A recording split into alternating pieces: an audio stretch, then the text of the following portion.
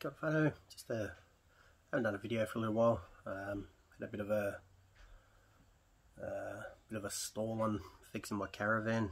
Had to send my nail gun in to get fixed up, and the guy basically tried to rip me off, stuffed me around for 7 weeks, but got my nail gun back, so I'm back into it again. I have done quite a bit since the last video.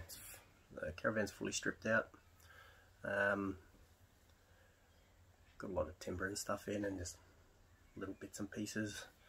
But anyways, I'll spin you around, give you a quick look again. Excuse the quality of the camera. I cracked my camera screen, so it might be a bit blurry, but we'll have a quick look what it's looking like now, and I'll do another quick vid when I finish up today.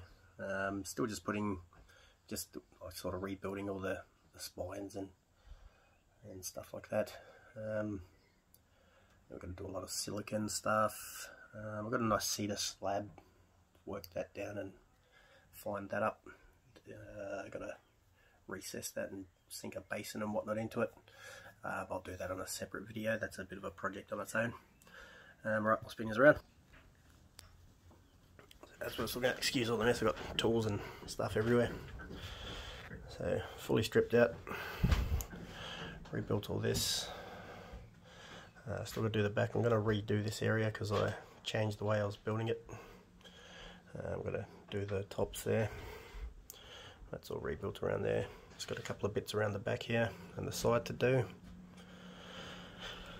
So yeah, just got to rebuild this side here, and I can start skinning it, insulating and putting the skins up, and the roof, the ceiling. And then I will move on to, I'm going to place our kitchen in first and build around that.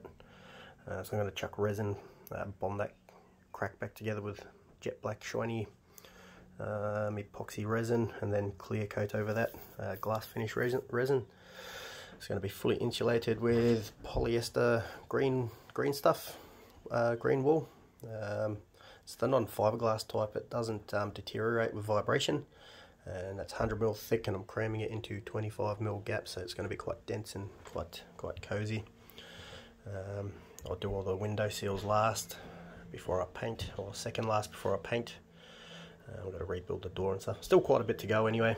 There's a bit of a mess in here, but yeah, that's what it's looking like anyway. So I'll keep cracking with that today, and I'll get back to you. It's actually hot as in here, sweating me ass off, but I shall persevere and get back to you soon.